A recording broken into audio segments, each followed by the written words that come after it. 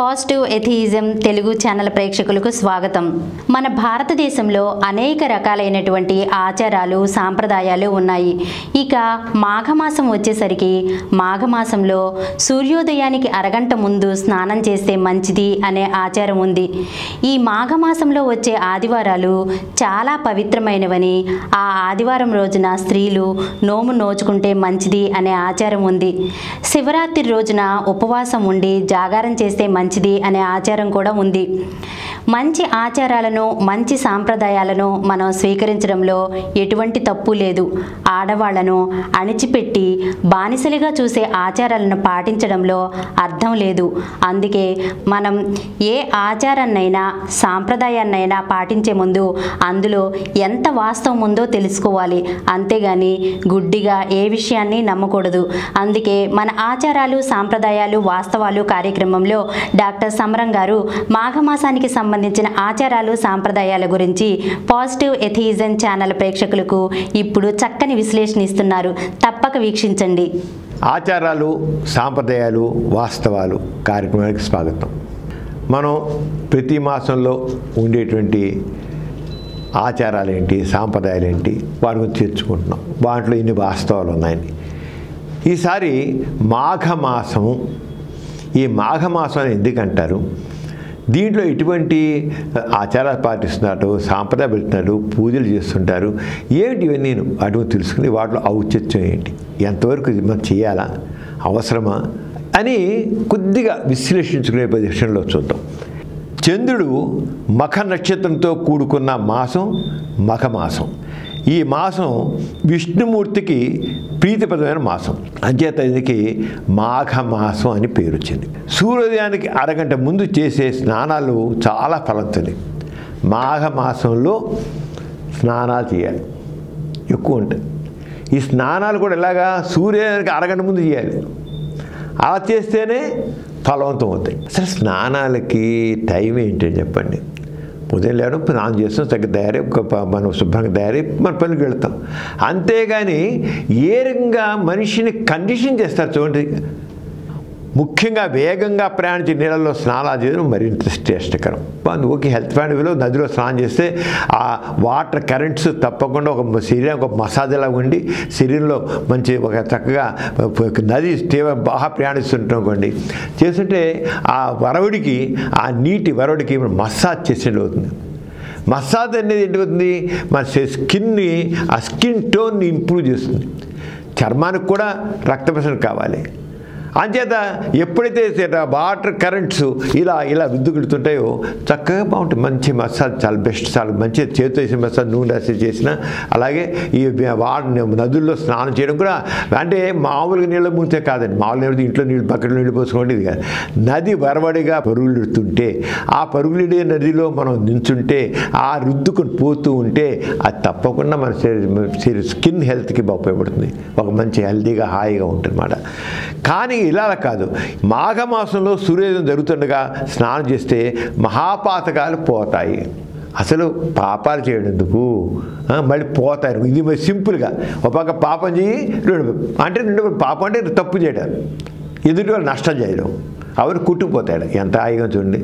అసలు ఒక తప్పులకి నువ్వు తప్పు చేయకుండా ఉండని, కానీ అంతేగాని నువ్వు ఇంత స్నానం చేస్తే పోతాయి. స్నానం చేసి పోయండి. అలాగే సూర్యుడు మకరంలో ఉండే సమయంలో అంటే మాఘమాసంలో సూర్యోదయానికి మునుపు వేడి నీటిలోనైనా ఇంట్లో స్నానం చేసిన 6 సంవత్సరాల అకమర్షణ స్నానం లభిస్తుంది. బావి నీటి స్నానం చేస్తే అది దాని డబల్. అలాగా కూడా చెరువులో స్నానం చేస్తే 3 రెట్లు ఫలితం ఉంటుంట. నది స్నానం చేస్తే ఇంక చెప్పని అవసరం లేదు, 4 రెట్లు 5 రెట్లు ఉంటుంట. మహానది స్నానం చేసాము శతగుణం చెప్పని లాభం ఉంటుంట. ఇంకా గంగా స్నానం చేస్తే సహస్రగుణం 1000 రెట్లు లాభం ఉంటుంట. గంగా యమునా సంగమం త్రివేణిలో స్నానం చేస్తే శతగుణ ఫలాన్ని ఆశిస్తాయట.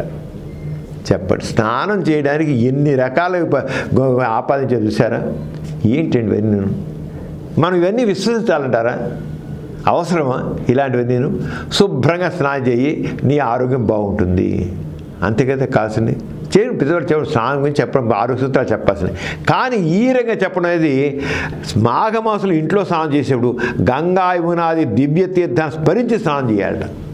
చేస్తే గంగా యమునా చేస్తే మాత్రం మళ్ళీ కావాల్సిన లాభాలు కూడా వస్తాయట.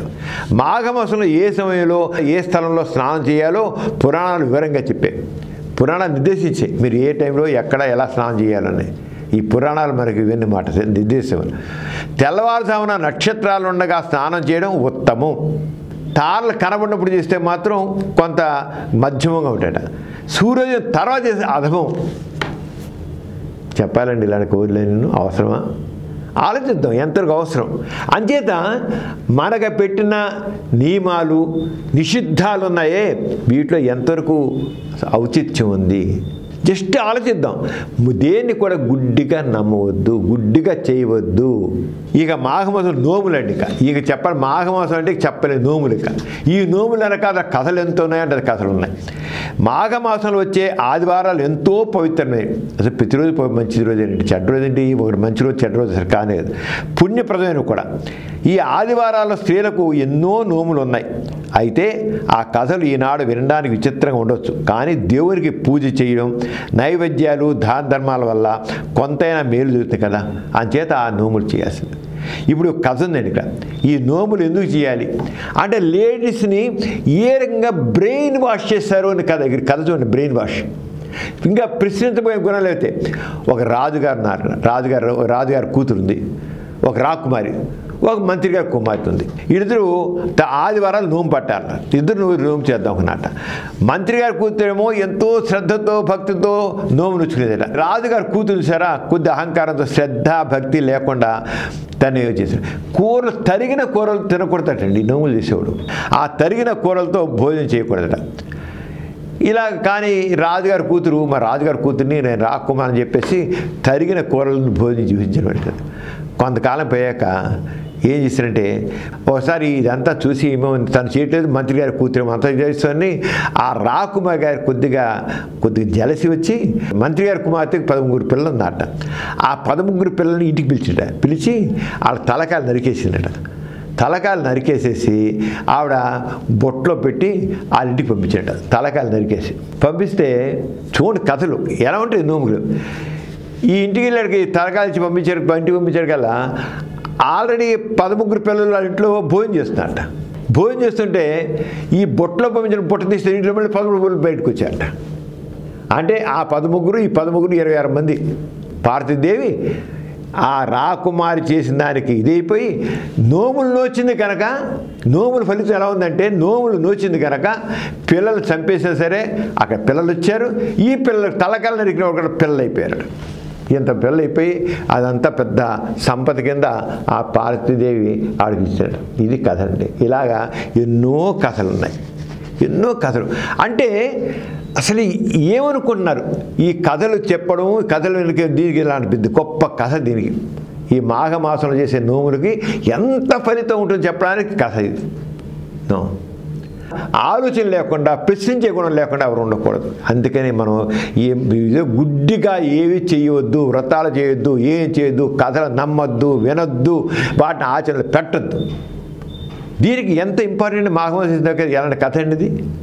మాఘశుద్ధ పంచమి శ్రీ పంచమి, ఇలాగే మాఘశుద్ధ సప్తమి రథసప్తమి, ఇలాగా రకరకాలైన ఎన్నో రకాలంటి మాఘశుద్ధ అష్టమి భీష్మాష్టమి, మాఘశుక్ల ఏకాదశి భీష్మ ఏకాదశి, మరునాడు భీష్మ ద్వాదశి, పురాణాల్లో శివరాత్రి, ఇవన్నీ కూడా ఈ రంగా ఎన్నో రకాలైన కథలన్నీ, ఎన్నో రకాల పూజలన్నీ ఎన్నో పెట్టారు.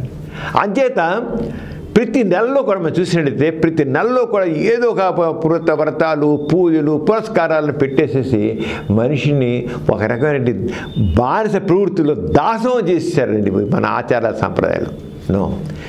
అవసరం ఉన్నవి, నిజమైనవి, వాస్తవమైనవి, దాంట్లో ఏదైనా విజ్ఞత చేసి ఉంటే చేయండి, లేకపోతే అవసరం లేదు. మీ యొక్క మేధస్సును ఉపయోగించండి, మీ వివేకాన్ని ఉపయోగించండి, అంతేగాని కట్టుకథలకి దాసం అయ్యి అవే ప్రచారం చేయొద్దు. శాస్త్రీయ దృక్పథం కావాలి, శాస్త్ర దృష్టి కావాలి, వివేచన కావాలి, వివేకం కావాలి. అందుకోసమే ఈ ఆచారాలు, సాంప్రదాయాలు, వాస్తవాల కార్యక్రమంలో ఆ చైతన్యం తీసుకురావడం కోసమని ముఖ్యంగా మహిళల్ని ఈ నోములు, వ్రతాలు, పూజలు, పురస్కారాలు చెప్పేసి ఒంటింటి కుందేళ్ళు చేసి పరుస్తున్నారండి. అది పనికిరాదు. ప్రతి మహిళలు కూడా చైతన్యంతో ముందుకు రావాలి. అప్పుడే సమాజం ముందుకు వెళుతుంది. దానికోసమే ఇవన్నీ మీరు ఆలోచన. గుడ్డిగా ఏది ఆచరించవద్దు, గుడ్డిగా ఏది చేయొద్దు. ఇది నిజమా, దీని ఎంత నిజం ఉంది అని చూసి చేయాలి. అలాగే చేయాలి. మరో ముఖ్యాంశంతో మళ్ళీ కలుద్దాం. అంత సెలవు. మరి నమస్కారం. మరిన్ని కొత్త వీడియోల కోసం మా ఛానల్కి సబ్స్క్రైబ్ చేయండి. క్రింద ఉన్న బెల్ ఐకాన్ని యాక్టివేట్ చేయండి.